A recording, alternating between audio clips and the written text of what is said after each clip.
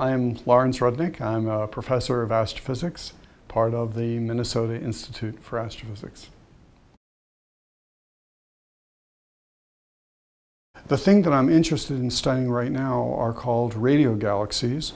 Some galaxies have enormous black holes in their centers, what we call supermassive black holes, up to maybe about 1 billion times the mass of the sun.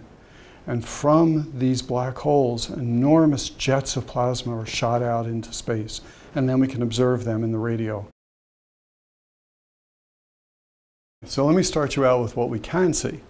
So when we take a picture with a normal, what we call optical telescope, what you can see with your eyes, what we see are the stars in the galaxy, just like the stars in the Milky Way or other galaxies.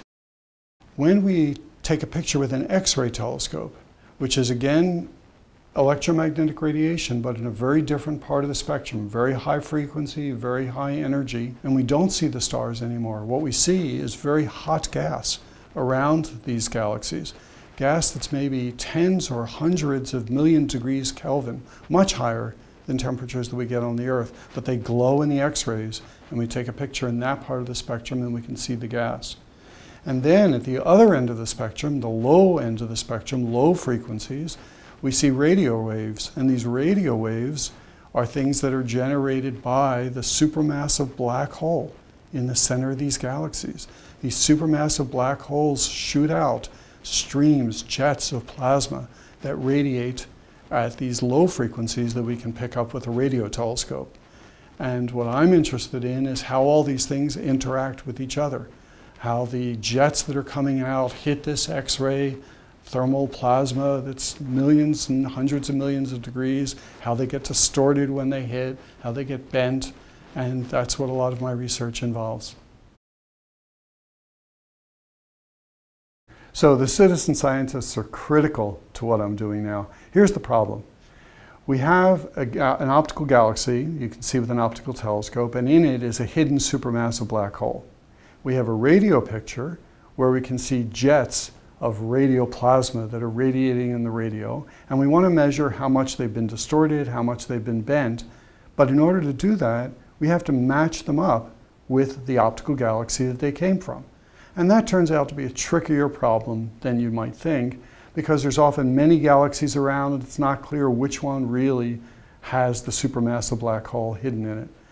Computers solve some of the problem, but it really takes eyes on the human pattern recognition system to help us pick out which galaxy goes with which radio source. And that's what's happening with all the citizen scientists in Radio Galaxy Zoo, which is part of Zooniverse. Although we are in Radio Galaxy Zoo, we're sort of in the beginning of the process. We have had about 800,000 classifications at this point, 800,000 citizen scientists who have clicked to say this galaxy goes with this radio source. It enables you to see things that are very rare, something that only shows up one every few thousand times that we have completely missed before.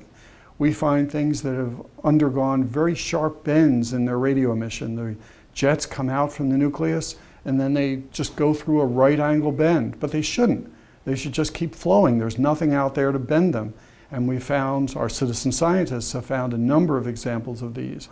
So we can barely keep up with what the citizen scientists are finding for us.